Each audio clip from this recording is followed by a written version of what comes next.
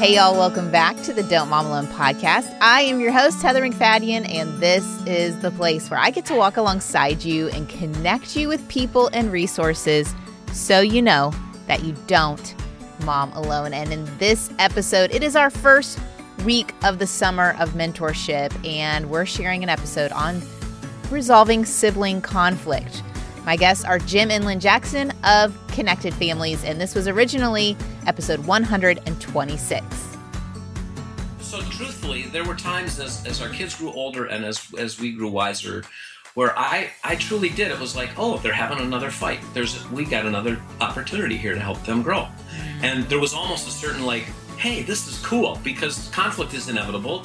And my role in it can either be constructive or destructive, and I have an opportunity to be constructive with the things I've learned. So you asked the question, well, so how do we do that? And that's where this four-step peace process, which really is, it's a reframing of a parent's goal from making conflict stop to helping our kids develop joy in their relationship and a value of true restoration or reconciliation. Maybe you have perfect children. Maybe you have siblings that never fight, and I'm so happy for you. But there are a lot of us out here struggling, particularly in this summer with a lot more time together, maybe even on vacations. Praise Jesus, we can go on vacations, but it does give a lot of opportunities for conflict. I even got a quote-unquote opportunity yesterday with us doing less screen time. There's more screaming, and I've reached into my toolbox, pulled out the skills from Jim and Lynne. I'm just remembering to stay calm and recognize that the goal is not to get the conflict to stop, but to help train in the midst of it, which takes time. And for most of us, there is a little bit more time in the summer. So I want to help equip you with Jim and Lynne's expertise. I've put in the show notes, if you go to don'tmomalone.com for this episode, I put some little phrases that you could use to help guide this conflict resolution. I also have a link to their course, their sibling conflict course, and a code for y'all to save money. So I'll mention more about that at the end of the show, but let's get right to it. Here we go. Hey, Jim and Lynne, welcome back to the God-Centered Mom podcast. Great to be here. Yeah, really good to be here. Oh, and you sound great. Y'all just did such a good job with your technology on your end. We're so thankful. When we know we're going to be on the Heather McFadden podcast, we turned up the... Right, you try to get your act together. Class is up. It's amazing. Well, y'all have such wisdom, such insight. You've helped so many people to stay connected with their family and their discipline to, it's amazing to think that discipline doesn't have to be a shaming situation in a place where you're disconnected from your kids. And so that's been so helpful for me. But I'm bringing you back on because summer is upon us in the McFadden house. And I have a feeling it is for a lot of people listening, unless they do year-round school, and bless you. And if you homeschool, this may not be a shocker. But for those of us who don't homeschool or do year-round school, summer means lots of boys at home together with not a lot of structured activity, which leads to a lot of disagreements, which leads to my stress level going through the roof and really just wanting to flee the whole situation. So I need your help. That's it. We'll do the best we can in the time we've got to give it. and y'all, I know I've already said in the intro and I'll say again, but can you just tell everybody real quick where y'all are coming from and where they can find you online? We're at connectedfamilies.org. We're out here in Minneapolis area, but we love helping families to just really grow in connection and faith as they wade through the messy stuff of life. And y'all had a few kids. Can you just briefly introduce everybody to your kids? Yeah, we had 3 kids, Daniel, Bethany, and Noah. They're 3 kids that are born within a 4-year span, so they're real close together in age. And we valued family togetherness. And so this really intense group of kids was together a lot, and the intensity of their squabbles was high. And we figured early on that we had some choices. One is we could we could just kind of put them over in the other room and let them fix it together. But we found as we did that the oldest tended to become more dominating and learn to get his way a little bit more easily. And the youngers started thinking of themselves more as victims, and some resentment was starting to grow. And we didn't want to foster that. And so we started thinking our way into, well, what's a biblical model for reconciliation of relationships, and how do we apply that to our little kids and then learn and grow together. And oh, by the way, the kids aren't the only ones having conflict. Lynn and I are having it, and we're having it with the kids, and we're trying to sort all this out with the heart of the gospel in the middle of it. And there's lots of to-do plans out there that tell parents, here's what you should do when your kids do this. And, we have to decide what we're going to do, but we realize there's something underneath what we're doing, and let's address that, and let's address matters of the heart here as we're working ourselves and with our kids to understand and then reconcile conflict. Mm-hmm. Yeah. We tended to, for me particularly, I tended to rush into into their conflict with my baggage, my resentment. I had been a younger sister picked on by older brothers, and so I was quick to rush in, going, Daniel, that is not okay to treat your sister like that. Yes. Oh my stars! You were. Did you get a video camera in my house? Yes. Yeah. Well, and I'm the oldest who had younger sisters, and so my thinking is, Lynn, lighten up on the oldest, bossy kid, because that was me. And so then I would tell her, you shouldn't do it that way, and that's not fair to him. And then we'd have our fights, and then the kids were off the hook, and they'd take their little giggling fight out to the backyard. Well, Lynn and I had our conflict. Yeah, and you just thought of Bethany as a whiner because she was the younger sister that was tattling. Come on, Bethany, buck up. That is really interesting to think of our own sibling situations and how they impact how we manage our kids, and then how it impacts our marriage. I hadn't even thought about that aspect. So it's really true. A principle that we hold dear in our work is the very first step is in engaging with your child is to say, what's going on with me? What am I believing about this? What's my baggage that I might be dragging in?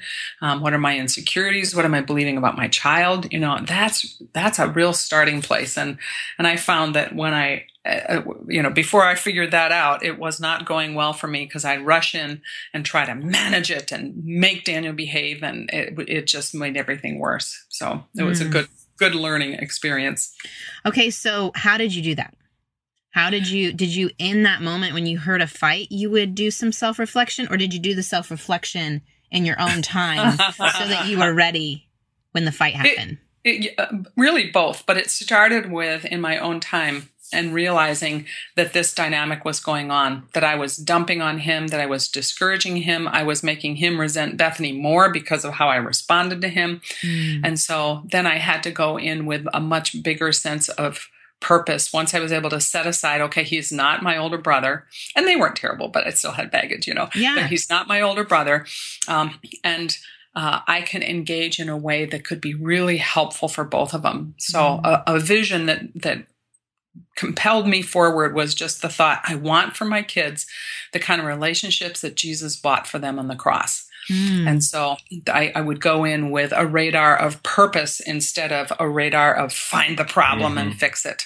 And that was just hugely different starting place. Yeah. And for me, who was less able, especially as a young parent, to be cognitive when I was in situations like that, Lynn did a good job of taking some of that thought process right into the conflicts with the kids. I was quite a bit slower. And for me, the conventional teaching was just stay calm. Right. So in my thinking, staying calm meant don't yell, just use a softer voice. But I said the same things, and I gritted my teeth, and my arms were folded. And your body language said you weren't calm, but your voice was quieter. Yeah. Yeah, and so to the kids, it doesn't feel any different. I thought I was calm, but the kids, my daughter later in life, one day when I did this, I'm just going to be calm here and shame her with a calm voice instead of with a yelling voice. And she just looked up at me and said, Daddy, stop yelling at me. And I was like, I'm not yelling. But in my spirit, I was yelling. Yeah. And so this whole piece of learning to get calm for both Lynn and I in different ways is about, well, why do I see like this underneath? And why do I have such a difficult time seeing the kids' conflict as an opportunity to help them learn and grow rather than something that I just have to control and make go away. And so as I, over time, and it wasn't in the heat of the moment, it was in reflection, it was in conversation. What are we doing what are we trying to do when we're engaging with our kids' conflicts? Are we just trying to get it to stop? Mm-hmm. Or are we trying to help them learn the joy of true reconciliation?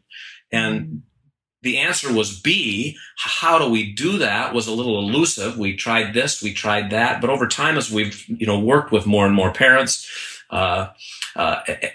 this process called Discipline That Connects, which I think you're familiar with, and the messages we want our kids to grow up to believe about themselves. You're safe with me. You're loved no matter what. You're God's workmanship, called and capable. You're responsible for your life. Those are the messages we wanted our kids to learn, also in the context of their sibling conflict. And another process emerged for us over time that we've deemed or dubbed the peace process, which has just really become a helpful thing. Mm-hmm. So good. That process has been transformational for just many families, and that's the process that we've captured in the online course that we mentioned to you, just specifically about siblings.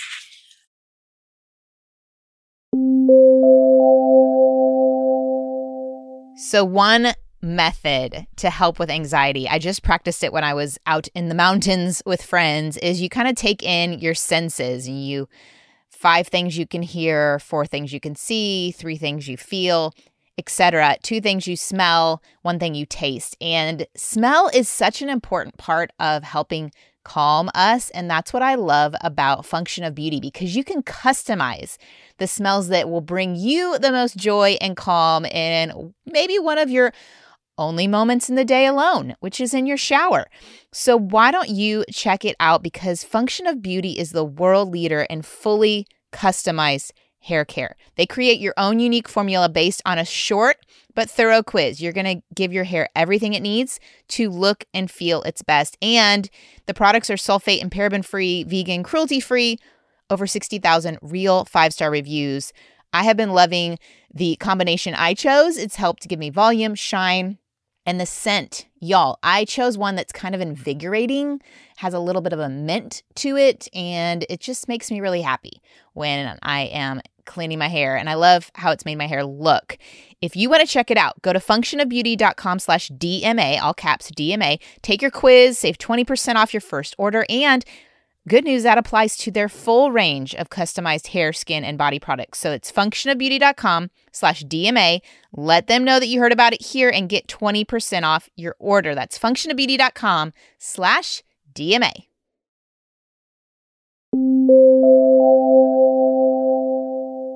Okay, so here's how it's gone before. And even if we've been trained on what we should tell our kids or what we shouldn't, it's either you hear fighting and it's escalating and you yell out, "Stop it!" Like, that's it. That's the full instruction. So you didn't stay calm. You didn't provide training. You just yelled out a command that is like my least favorite. Like, it's my least favorite thing. Yeah. And then when I say it, they don't stop it. No. Mm-hmm, and then if they don't stop it, you say, "Stop it," or you're both going to have to go to your rooms until you can say you're sorry. Right. And that was the next thing. So then you say, "You better make it right with your brother," because I know I'm supposed to make sure they make it right. Like, I know they're supposed to reconcile. Make it right with your brother right now. And so, like, they're looking at each other and like, "I'm sorry. I'm sorry. I don't forgive you." That's the next line. "You better forgive your brother." I mean, this is not like a joke. This is from playbook script from last night.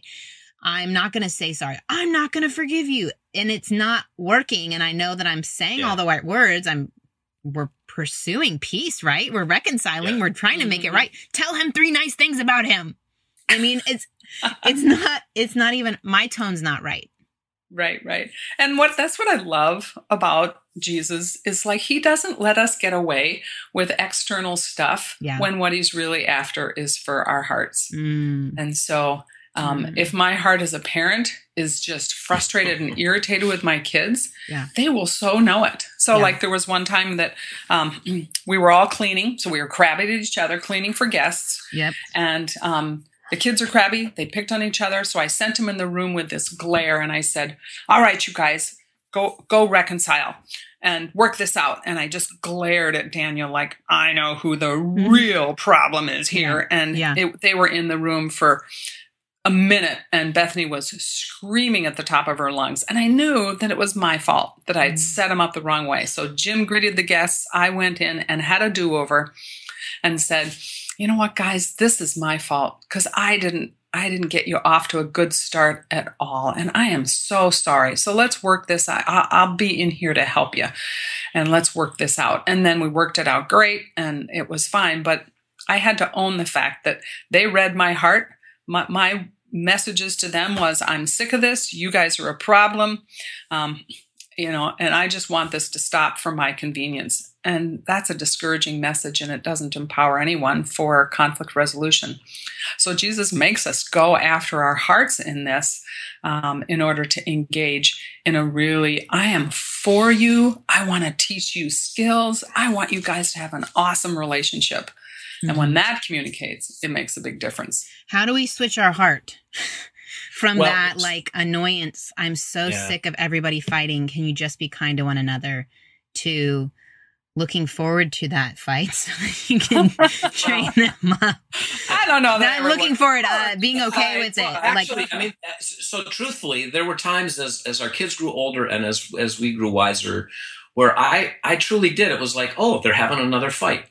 We got another opportunity here to help them grow. And there was almost a certain like, hey, this is cool because conflict is inevitable and my role in it can either be constructive or destructive. And I have an opportunity to be constructive with the things I've learned. So you asked the question, well, so how do we do that? And that's where this 4-step peace process, which really is, it's a reframing of a parent's goal from making conflict stop to helping our kids develop joy in their relationship and a value of true restoration or reconciliation. Right. So if I realize, oh my goodness, I have an opportunity to help my kids experience and grow in a value of true restoration and reconciliation, that prepares me differently than, oh geez, I have to make this stop again. And I don't even know how. And the 4-step process, I'll just say it quick.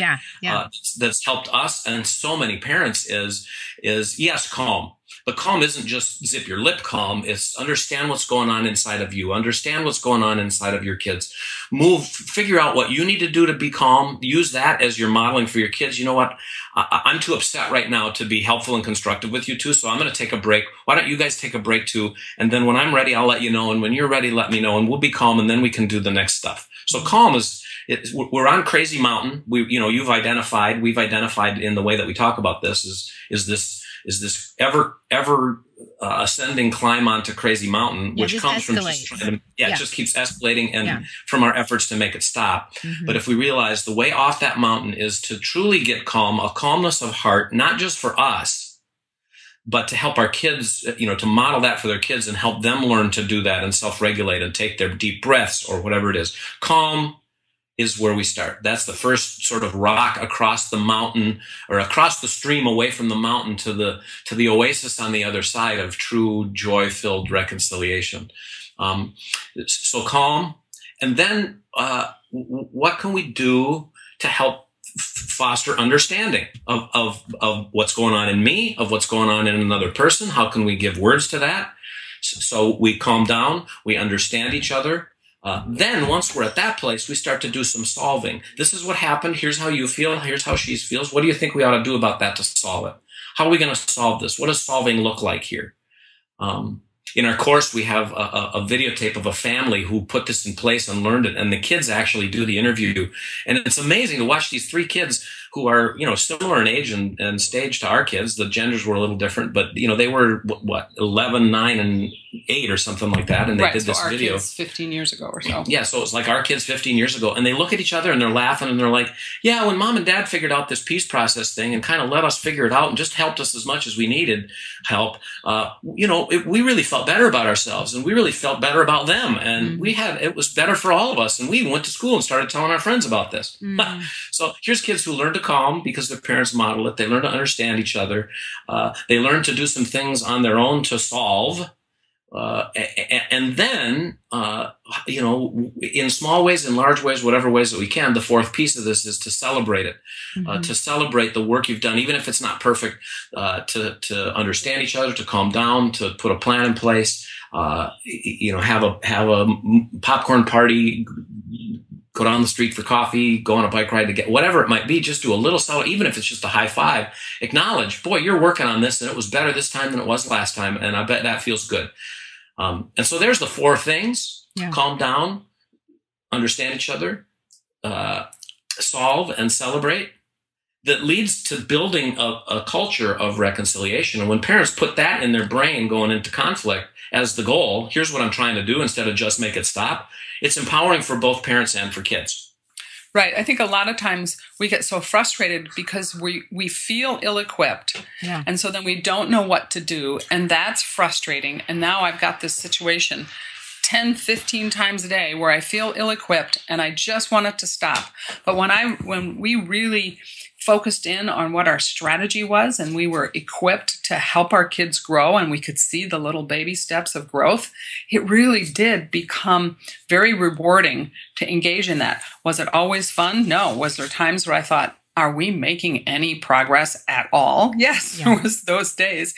But in the big picture, to feel equipped and to feel like I had a big picture goal really made the difference in me going from trying to be calm with my teeth gritted to having a peaceful, purposeful heart when I engage with my kids. And that was a huge difference. Well, and I could see how, if we just do the stop it or that you stay calm, but you need to go fight over there, then it doesn't decrease the amount of conflict. Like, I would think, you said 10 to 15 times a day. That's what it can feel like some days. But if we use this peace process, I would think that it would decrease because maybe they're even using it on their own without your involvement. Absolutely. Have you seen that happen with families? Absolutely. And we share stories. Each of the sessions has a story of a family and their process. And that was really a common thread across the board that when the kids began to learn this and they began to feel good about what they were doing, then oftentimes the parents' involvement just needed to be, okay, you guys are having a hard time.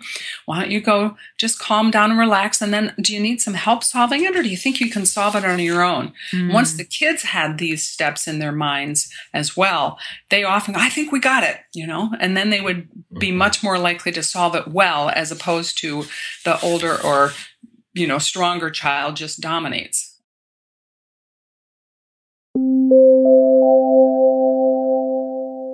I don't know about y'all, but in the summer, I don't really love solving for dinner because it's hot and because there's people around all the time. And there's a lot of fun to be had. And the last thing I want to do is spend a lot of energy planning and shopping and cooking. So I love to connect you with great sponsors that simplify this for you. And one of those options is HelloFresh, because you get fresh, pre-measured ingredients. You're going to get great recipes. My kids loved the family-friendly options I chose when we did HelloFresh. That all of the food came packaged really well and it was all ready and I really could cook it in 30 minutes or less. So if you want to check it out, I would highly recommend it, especially because HelloFresh is 28% cheaper than shopping at your local grocery store and 72% cheaper than a restaurant meal. I don't know if you do this, but sometimes when I haven't made a plan, the go-to is let's just get drive-through, let's just go out, and that gets really expensive really quickly. So if you want to go check it out, go to HelloFresh.com/DMA14. That's DMA14. Use the code DMA14. You're going to get 14 free meals plus free shipping. Y'all, that's a no-brainer. HelloFresh.com/DMA14 with the code DMA14 to get these 14 free meals plus free shipping. Y'all need to check out HelloFresh. It is America's #1 meal kit.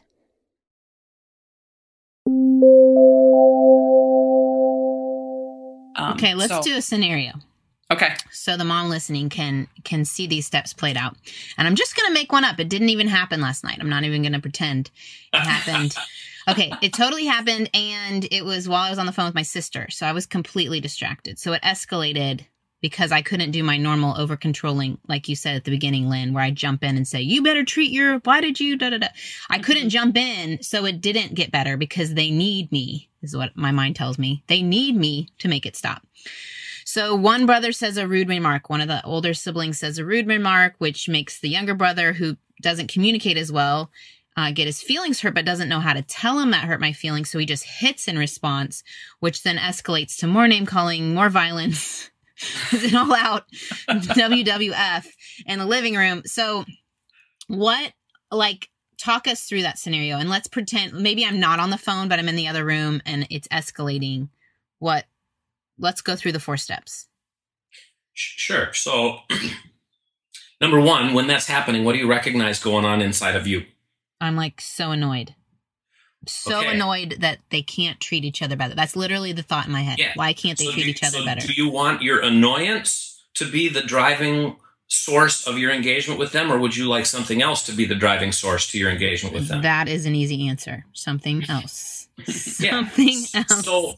So the kind of one of the first things around calming down is to recognize that's what's going on inside of me. And if the next step that I take is about my annoyance, we're probably going to go on crazy mountain again. Yeah. But Lord, what can I do right here, right now to calm my heart? Lord, what's the truth about my kids? What's the truth about me here? How do I breathe? Right. Do I need to go in right away? Has anybody got the fireplace poker and they're ready to hit the other kid in the head with it? Harm about to happen. If so, then forget all of this and go in and make it stop. Dive on top of the pile. Join in. But that's 1% of the time. The other 99% of the time, we jump in before we need to, thinking we need to, and thinking our kids need us to, when in fact, what we're doing when we do that is we're teaching them they need us in order to resolve us and our emotional energy and our desire to stop our feelings of annoyance.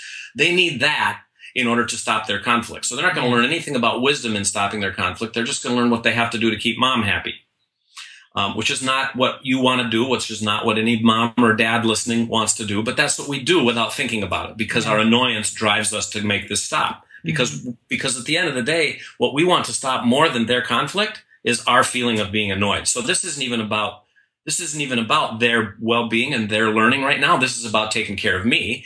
And kids don't like it when parents treat them in a way that takes care of the parents. Kids need us to treat them in a way that takes care of them. Well, what does it mean to take care of them? It means to go into this without my annoyance.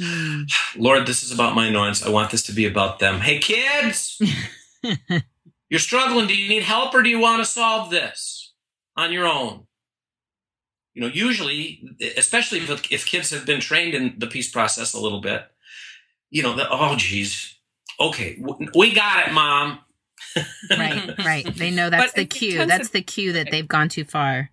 In the intensity she's talking about, you may need to enter in with kind of, if you enter in quietly, like, boys, settle down now, and they're like screaming and swinging at each other, they're not even going to be aware of you. So you can enter with just sort of big connective energy, like, wow, it's intense in here. You guys are having a hard time, aren't you?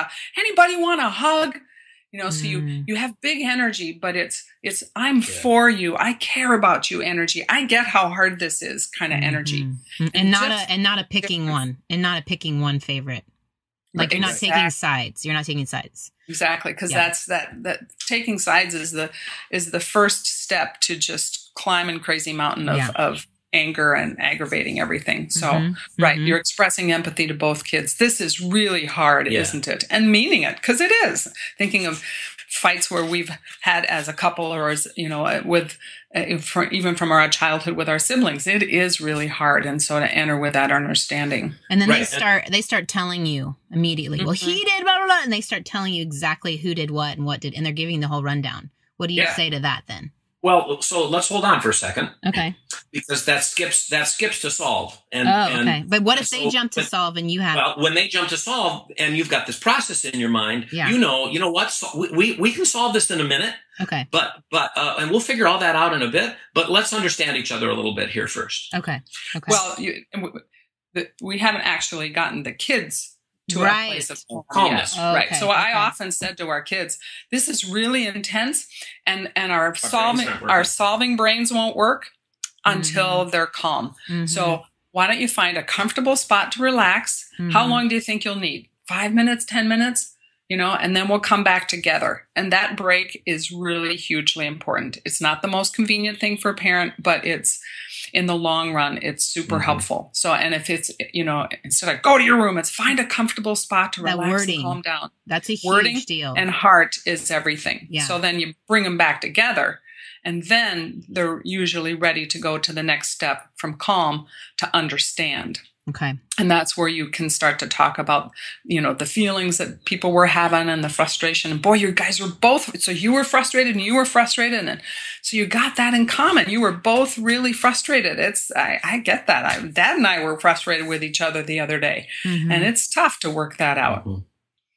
So that's how much in that understanding do you jump in and coach? Is that at the beginning you're doing more coaching? For younger kids that maybe they don't even know they have very limited vocabulary for how they felt or what. They want to start telling you what happened instead of where they're coming from. Right.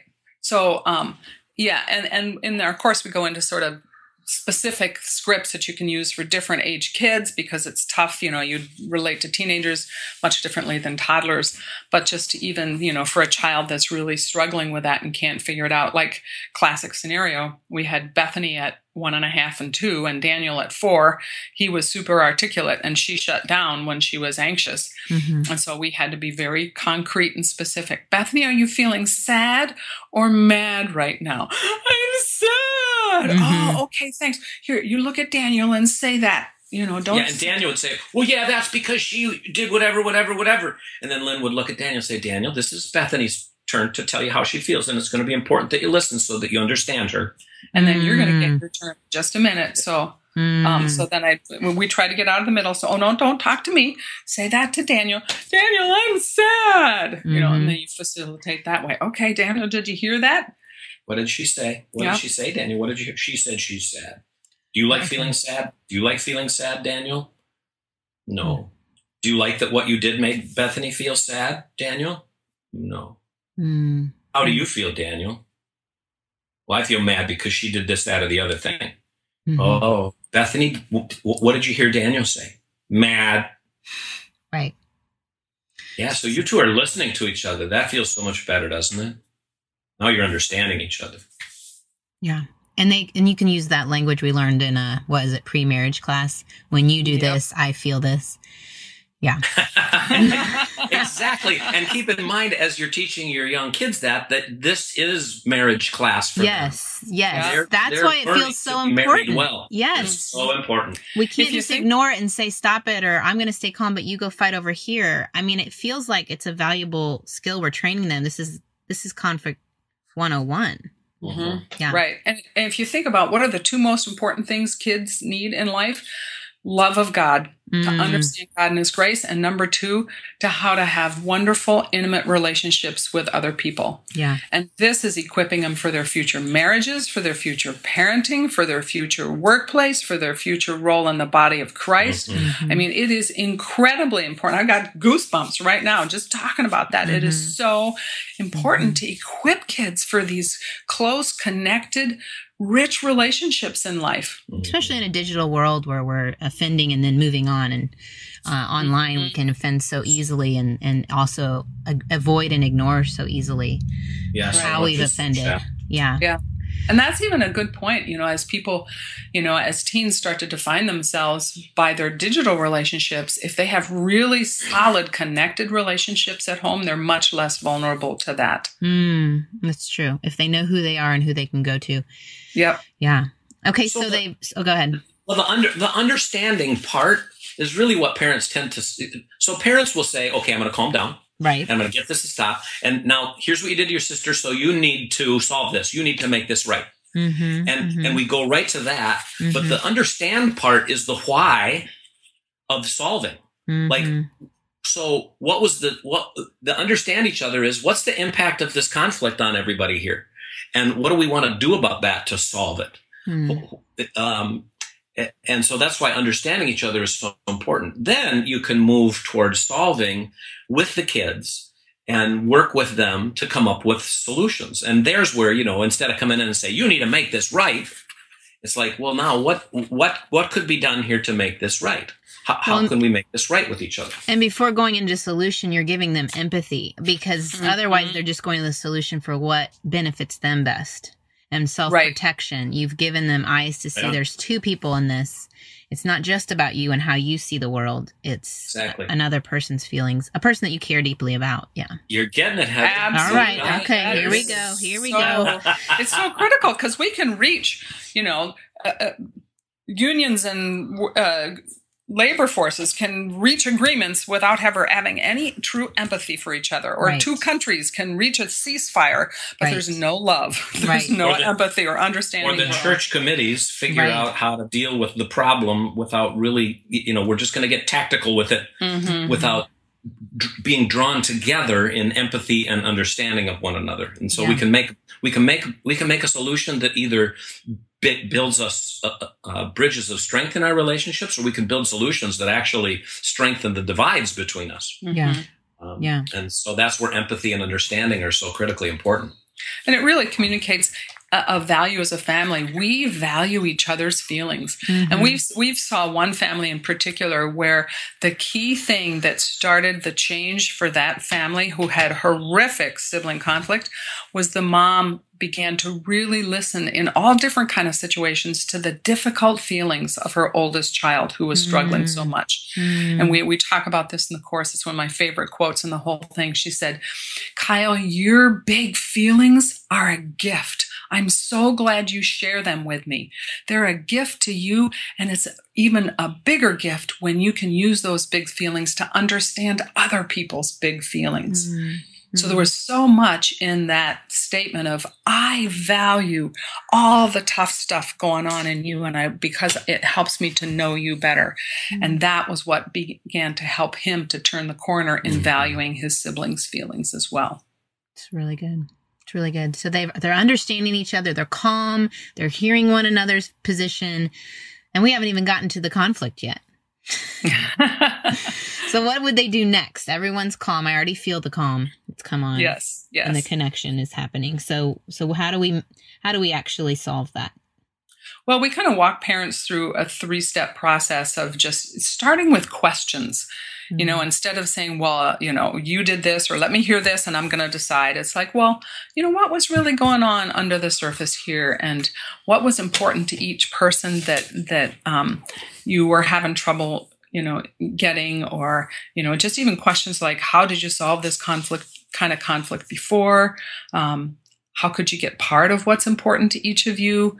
What's a way to take turns with the toy? Just guiding with questions is really a great first step. And then if they struggle, then you can kind of just lay it more out. Like, would you like me to think of some choices for how to solve this since you're kind of stuck? So there's another question. And then if they say yes, then you can say, well, you could share the toy by taking 5 minutes apiece. Or you could figure out how to use it together in this way or that way. Which would you like to do? So then you can give them some choices as needed to, if they're just still struggling to come up with creative ideas. That's good. Yeah, I mean, simply stated for me, it was a matter of, how do you want to solve this? And inevitably, kids would say, I don't know. Yeah. Yeah. Okay, so it sounds like you don't know. I've got some ideas. Would you like to hear them? Because this needs to be solved before you go on with the rest of life, because of how important it is. So do you want some ideas, or do you want to think about it for a while? So it still is. It's moving the process from it's moving the process, all of it, toward the kids taking responsibility to solve this. And early on, they're not going to have ideas. And so for us to offer some, as Lynne suggested, is a really helpful thing. But let's not offer them until we've given our kids' brains a chance to solve this for themselves. Right. If their brains can't solve it for themselves, then how can we help them in a way that develops their brain's ability to solve this for themselves? So here's my idea. When kids use bad words for each other, and hurtful words, there's people study this, and for every one bad thing that you hear, it takes 4 good things to counteract that. So are there 4 things that are kind and true that you could say about your sibling that would help make this right? And certainly if there's one particular child who was the aggressor and some flagrant thing happened, where does the apology come in? Are you, instead of saying to your kids, well, now you got to say you're sorry. You got to go to your room and you can't come out until you say you're sorry. That doesn't teach kids to feel sorry. That teaches kids to say they're sorry when they don't feel sorry in order to get on with life. Yeah. Yeah. And so, and back to the understanding. Sometimes the kid who ought to feel sorry says, I feel bad about what I did. Oh, and what do you want to do about that? I'm sorry. I didn't mean it. I'll do better next time. You get the apology in the context of eliciting understanding. But sometimes in the context of solve, it's like, well, one of the things that ought to happen here is for you to make this right, to apologize, to reconcile with your sibling. How do you want to do that? Sibling who got hurt, do you have any ideas about what would help this feel right to you? How do you want to solve it? Oh, you're not ready yet. You want to take some time? Okay, that's okay. You can take some time.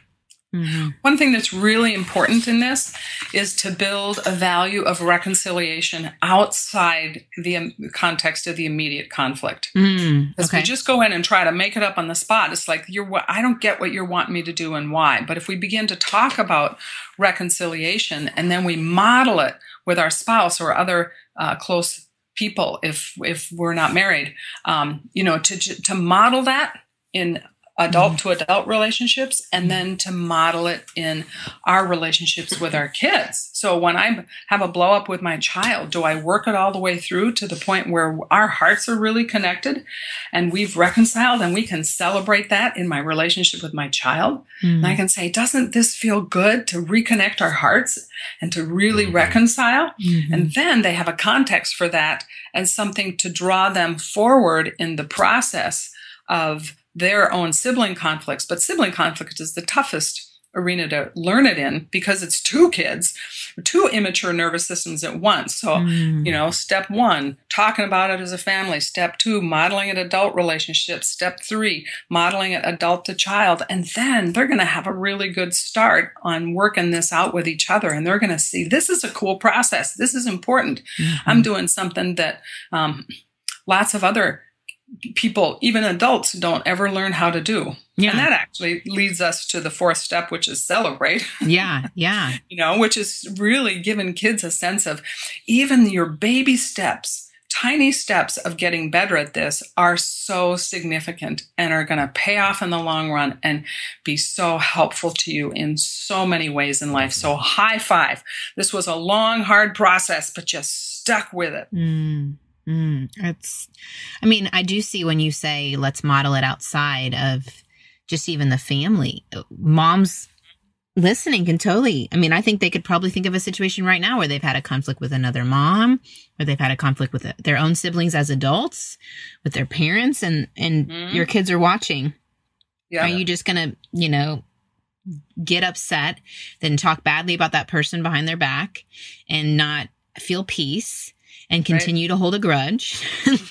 Exactly. And then wonder why your kids aren't getting along. Yes. Or are you going to go straight to that person, help them understand your positioning, listen for understanding to their positioning, try to come up with a solution, and then celebrate your relationship? I can think of a scenario where it was not easy for me, but that happened and the kids saw. And so, yeah, I think for me, a lot of it is that emotion going into the conflict, of like you said, being annoyed over looking at it as a positive. Well, chance. And I'll add this too, Heather, because we know a lot of parents, annoyance is one of the feelings that parents have, but especially if this is a chronic deal, 15 times a day, it goes on and on. It's more than just annoyance. It's we're starting to develop a sense of fear. We're starting to develop some resentment of the child who typically is the aggressor. Yep. We've got all this unresolved stuff. We've got judgments, as Lynne suggested, from our past. So, when Daniel would pick on Bethany, Lynne's first deal wasn't annoyance. It was maybe even a hint of leftover rage toward her older brothers that never got resolved when she was young. Right. The healing of that past. Yeah. Yeah. So there's so many feelings that we have that compel us to engage out of that place that we ourselves haven't looked at, taken to the Lord, taken every thought captive to the obedience of Christ, and let God work on our own hearts so that we can be sincerely, truly calm when we come into this. I have a question too about the whole solving and understanding. What if, some of your kids are just wired to have a higher EQ, emotional quotient, than others, so they can take that other person's perspective easier than others? That same kind of child may be more strong-willed and stubborn, or whatever negative term you want to use, but more spirited in their stance. Totally describing our older two. Okay. Bethany. Okay. This was a scenario one time for Bethany. She was still really young, like maybe 4 or 5, and she accidentally stepped on her youngest brother's Lego creation. Daniel walked over and whacked her a good one. Right. And she says through her tears, "He was just trying to protect his little brother." She totally got what was going on with him. He couldn't go there very easily. So we had very different goals for our 2 kids. And we talk about this in the course with some extra information on how to, strengthen different kinds of kids. She needed work in assertiveness and confidence in conflict. He needed work in empathy. We found lots of different ways to grow empathy and insight into emotions, to grow that EQ, that emotional quotient outside the context of the argument. So then those skills would be more accessible within the conflict situation. And that was hugely important. Well, and we talked about the differences between with our kids, not in the heat of the moment, but at dinner. Or as we drove along the road. Bethany's really good at understanding feelings, and she feels things really deeply. And Daniel, you're really good at protecting underdogs. Those are good things. There's also ways in which those things can make life a little harder for you right now. So Daniel, if you're looking at Bethany, who feels things a lot, and that's her thing, what's it like to be her? And Bethany, if you're looking at Daniel, who has, loves to protect underdogs, and that's where that came. That's where that came from. That statement in the middle of that conflict didn't come because we taught our kids how to interact that way in the middle of a conflict. It came that way because we addressed the differences in who they were outside of the conflict and set them up to understand each other's strength and their own struggle and each of their own sort of work areas, if you will. So we're going to be working with Bethany on standing up for herself, and we're going to be working with Daniel on what it's like to be somebody else. Yeah. And their superpowers are always their weakness, right? Like, and we're shaping them constantly, but that even comes into a conflict situation. I have one more area I'd like to talk about for the mom who has maybe in their mix of family members a child with special needs. And so that conflict can look either like even bigger sometimes, because maybe it's a child with ADD, maybe it's a child who has autism, maybe it's a child who is in general difficult to manage or have in the home, and then it rubs against a sibling. And so any advice you would have for that mom who is in a constant state of that being a stressful place for her? Yeah. Well, it sounds like it's kind of a pat answer, but these ideas were developed out of kids with, all of our kids at one point in their life or another got a diagnosis with ADHD. Our oldest, we kind of wonder if he might not have ended himself up on the Asperger's spectrum at some point if he had been raised in a less emotion-focused home.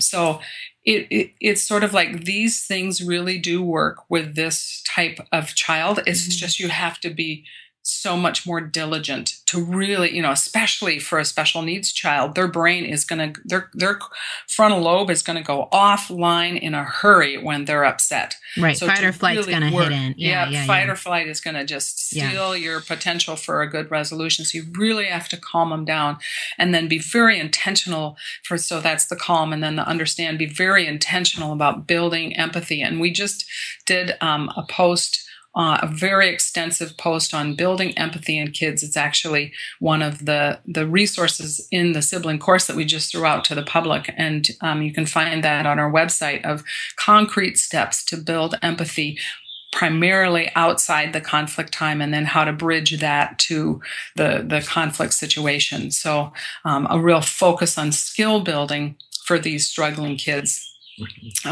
is important. So you're not letting them off the hook. You're not, solving things for them, but it just takes an extra level of diligence. The process is going to be longer and slower because they need to they're not going to access those skills as quickly and easily.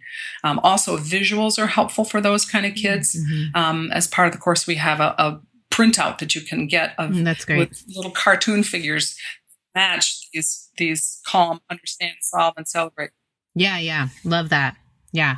When the language is less, you can point to that and gesture to where you are in the process too. Exactly. Yeah. One of the things we learned, just one thing to add to that, and then I'll be quick. I actually learned this in the context of work with other people's kids, and we would bring together high-risk kids of all ilks, kids on the spectrum, kids with diagnoses of all sorts, medicated kids in this youth outreach that I worked in. And one of the keys to helping them be prepared to solve conflict, we couldn't do it in the heat of the moment, so we had to do it outside the heat of the moment, was to have each of them figure out how I'm like you. So it's like, I remember one time we had a kid who'd seen a murder, and he lived in the city. And he grew up in gangs, and this was a suburban outreach, and much less of that sort of thing going on in the neighborhood that we were. And he's just like, nobody gets me, nobody understands me. And I was like, well, what did it feel like? What was your feeling?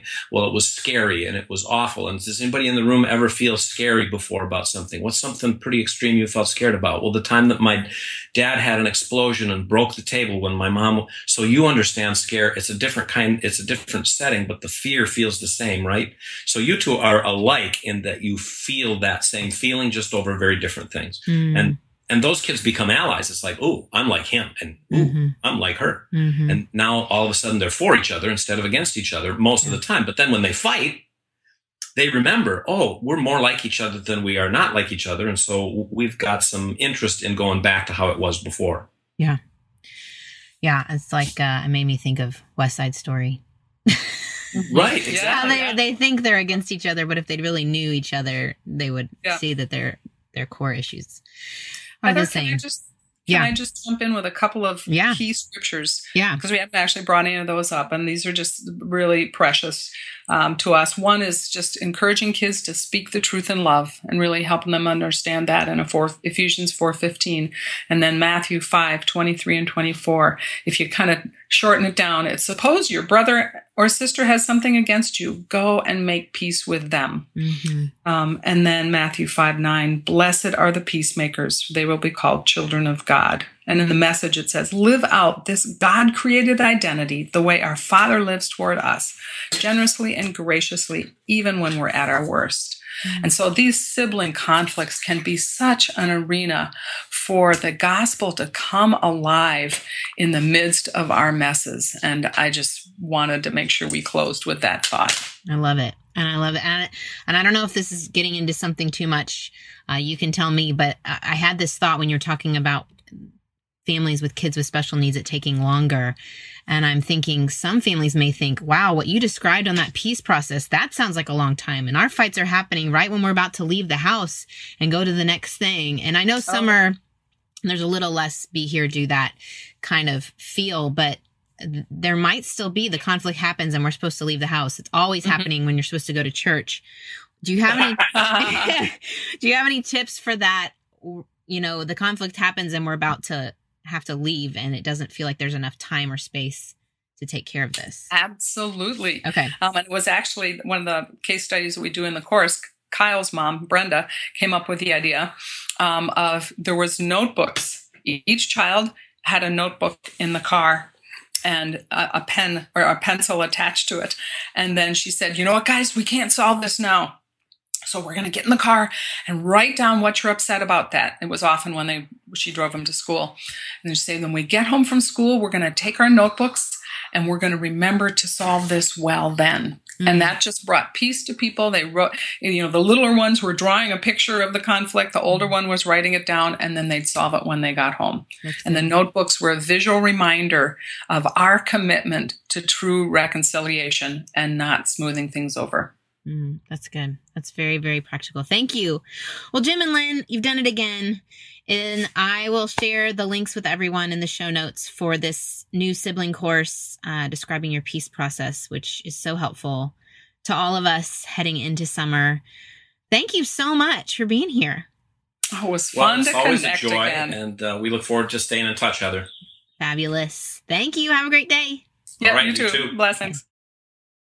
Thanks, y'all, for joining me today. So if you want to check out their course, it is $28, but you can get 20% off of that if you use the code DMA20. And all you have to do to find that course is go to don'tmomalone.com/siblings, because there's more than one, siblings, and use that code DMA20, save 20%. And it's 5 sessions.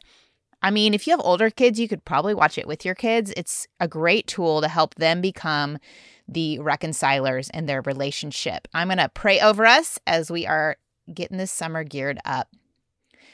Lord, I know that you put us in families. You gave us relationships.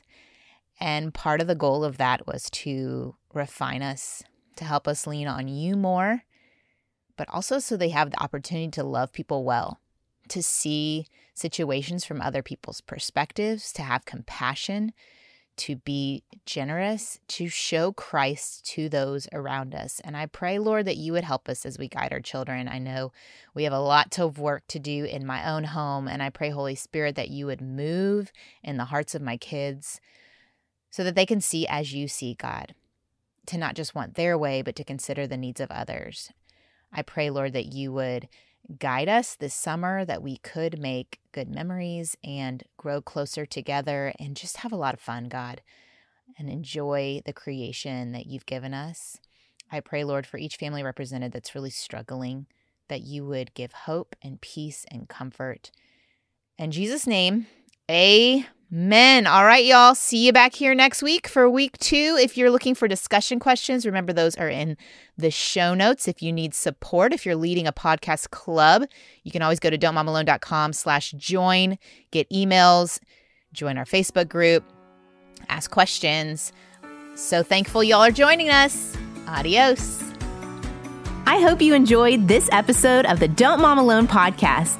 If you're wanting to connect with more people and more resources to help remind you that you're not alone, head over to don'tmomalone.com. That's where you'll also find show notes with any links mentioned by our guests. Most importantly, I want you to know the good news, the great news that you're not alone because God has promised to always be with you. With faith in Jesus Christ, the one who died for you and rose again, Jesus said when he left, he was going to leave a helper, a comforter, to be with us. God in us. Moms, that's superpower.